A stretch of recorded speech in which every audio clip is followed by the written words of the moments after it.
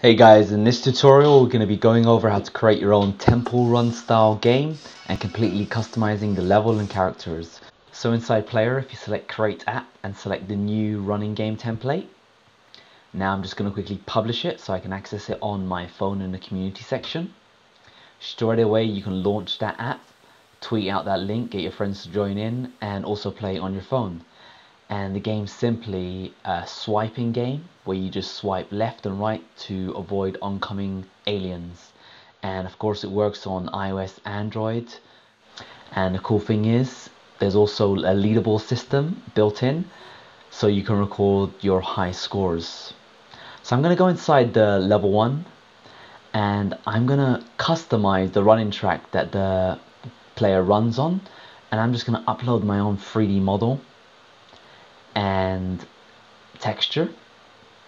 So instead of running on a road, we're now going to be running on some sand.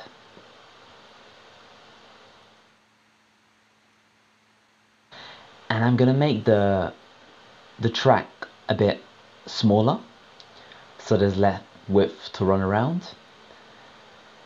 And straight away that's updated. Now just say I want to change the character that I'm playing as. If I go inside app.js, I can see that there's a variable called player type and it's assigned to model 582.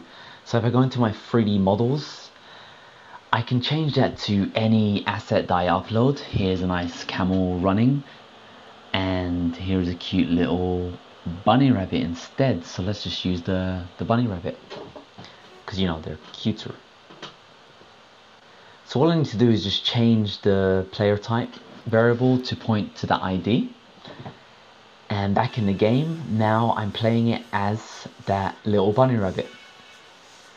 Now just say I want to increase the frequency that the enemies are coming on. If I scroll down into level1.js and I can just change the enemy spawn timer amount, you can see that the enemies are spawning way quicker. And of course this stuff works on mobiles, and there's a lot more you can edit and tweak. Have fun making, and if you have any questions, just feel free to let us know on Twitter, Facebook, or Reddit.